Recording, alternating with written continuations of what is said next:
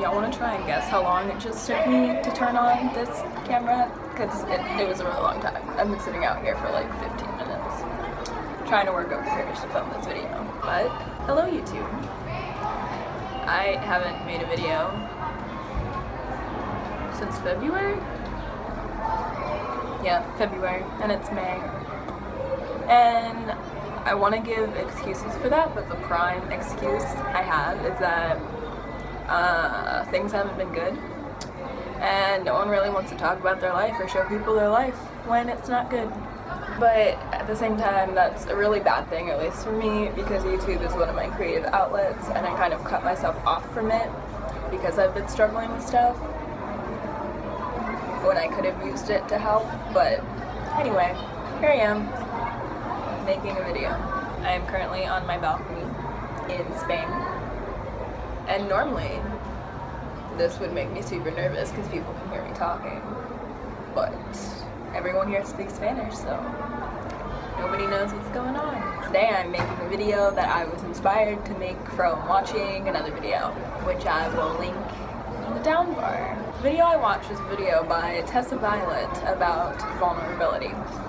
And I don't like talking about this, if you can't tell. I'm overwhelmingly uncomfortable. But nevertheless, here we are talking about it because it kind of ties into like a life update. So, I'm here in Spain for another week, for one more week. I have finals this week, and then I head back to Florida for the summer, which should be good. I'm actually nervous to go home, which is weird. Like, I'm overly excited to go home, but I'm also really nervous because I have so many expectations for the summer and everything, and I'm so easily disillusioned that I'm like, if this doesn't go exactly how I pictured in my head, it's gonna be awful. But like, nothing ever goes how you think it's gonna go, so I don't know why I do this to myself.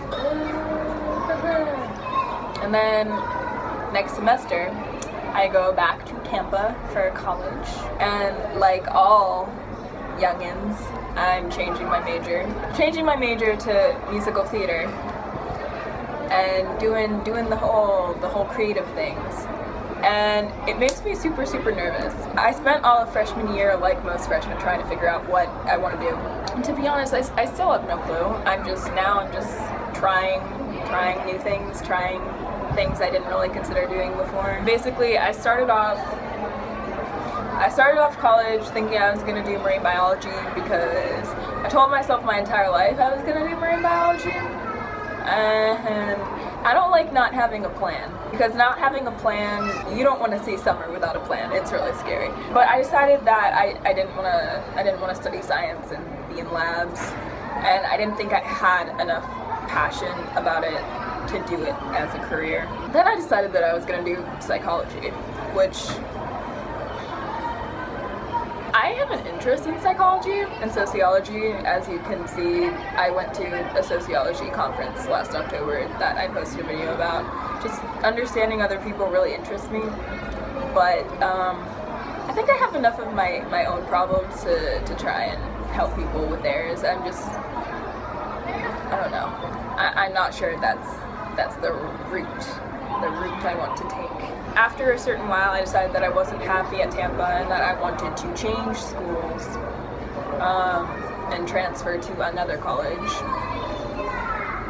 So I started applying to other colleges, which is all well and good, and I've heard back from some of these colleges, but I'm still super unsure about what I want to do, to be quite honest. I think none of us have any idea what we're doing, but we really like to make it look like we do.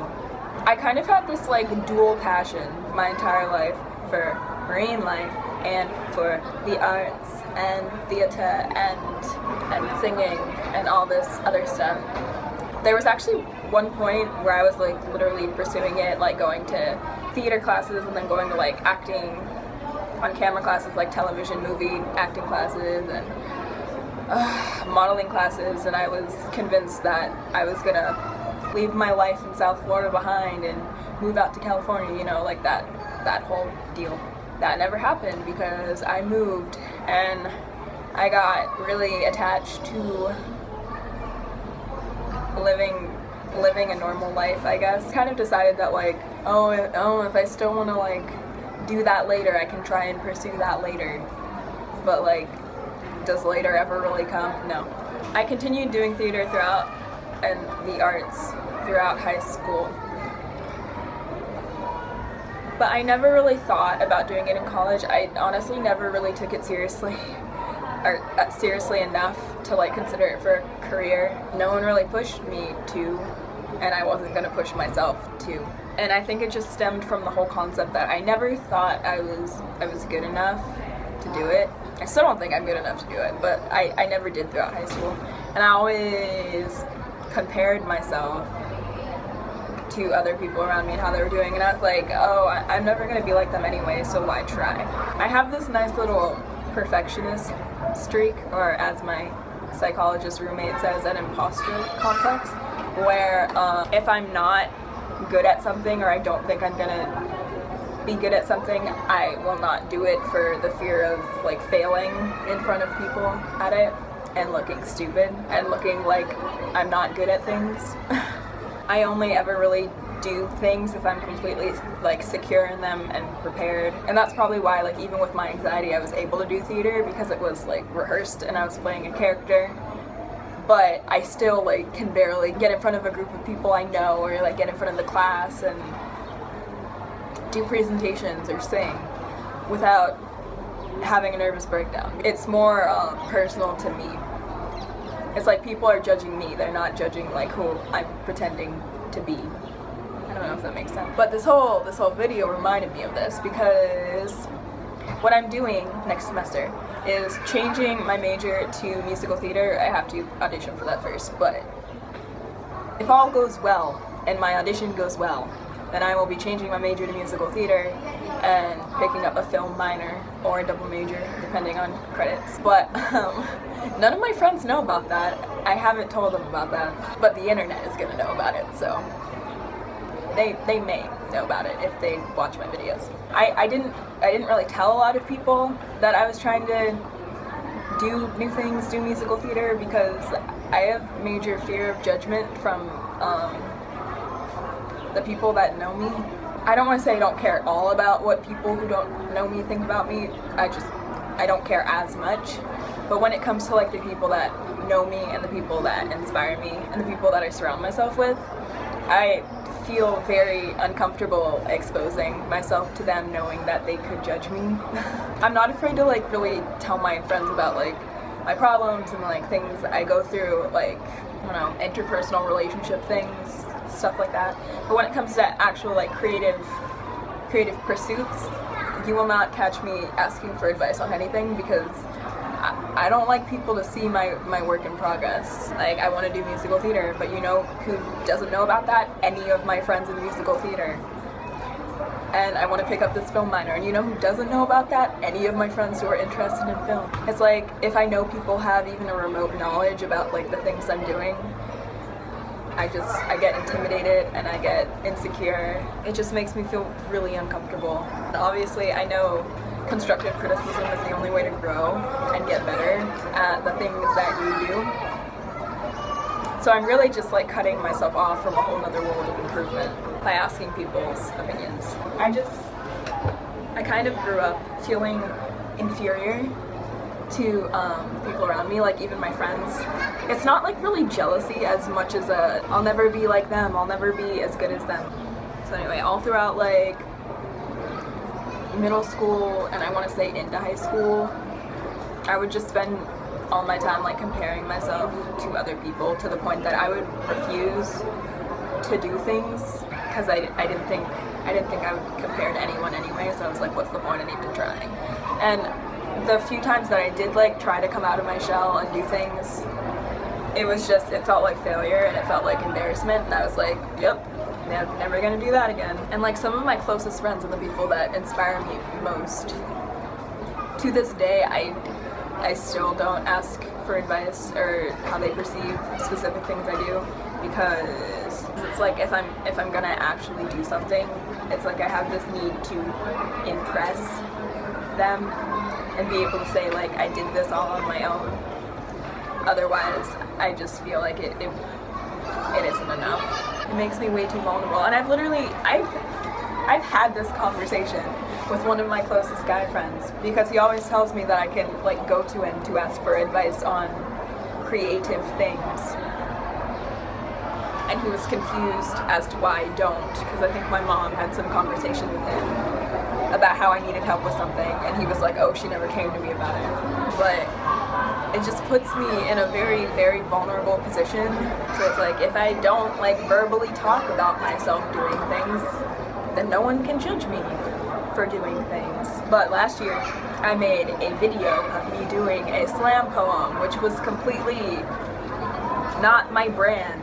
It's not that I don't write, like I write all the time, I just don't share it with anyone, ever. I think I only really show my poems to like one person, and it's just because she writes poems too and we're in the same boat. But anyway, I wrote this slam poem and posted a video of me reading it on YouTube, or reciting it on YouTube. That was all well and good. I didn't feel weird about it because that kind of stuff isn't weird to me. But then one of my closest friends went through all of her contacts, so people I know or have come into contact with, and sent them the video, and then sent me like all of their responses, which were overwhelmingly positive, but I felt so uncomfortable. I was like freaking out. At the same time, I like crave praise and validation and stuff. It's like, if it's given to me, I'm like, what? No, go away, stop looking at me, stop seeing the things that I do. I want to be invisible, and it's really counterintuitive, and it's really contradictory to put yourself on display, and then when the people who care about you most comment on what you have done, it makes you uncomfortable and it makes you feel weird to the point where you refuse to ever put yourself in that position. A lot of people probably just think that I don't do things. And it's not that I don't do things, and it's that I don't tell people that I'm doing things. I go to all my friends' shows and events, and I want to be their #1 fan, but I don't tell them when I have shows or when I'm doing things, because I'm scared of them coming to see it, to be honest. But anyway, my whole point of making this video is to hold myself accountable for all of this, so that hopefully in the future I can improve. And while I am pursuing my future endeavors like the arts or the business side of the arts, which is also something I'm looking into pursuing, I work on my fear of sharing things with people. I didn't originally plan to make a video about this, or like my major change, or like the things that are different in my life, because like I change my mind a lot and I don't want people to hold me to what I say now or what I like used to say and think that it's always going to be the same, because I don't even know that it's always going to be the same. Life makes no sense. That's just like a mini life update about, I don't know, future changes and how I feel about them and how I feel about certain things, because yay, emotional honesty.